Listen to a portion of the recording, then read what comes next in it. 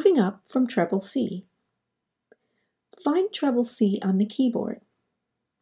Now go up 4 steps: D, E, F, and G.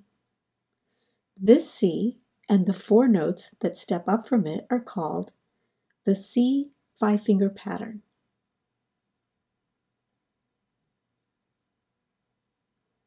Now let's look at this pattern on the staff. Here is treble C.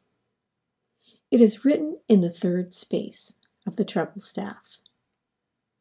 The 4 notes that step up from it are D, E, F, and G.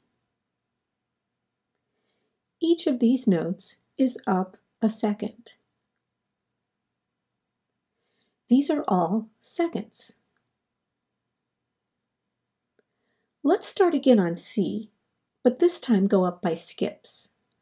On the keyboard, we'll skip white key D and play E, then skip white key F and play G. On the staff, these skips look like this. Here is treble C. To go up a skip, I'll skip the next line and go to E, then skip the next line and go to G. Each of these notes is up a third.